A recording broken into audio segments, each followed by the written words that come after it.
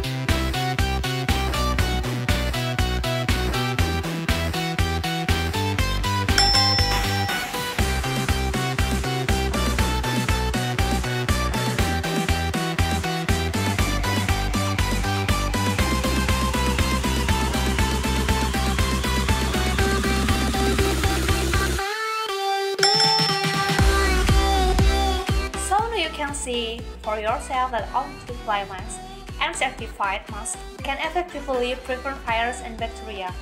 We recommend that everyone to use proper mask with less reply to control the spread of virus bacteria like COVID-19.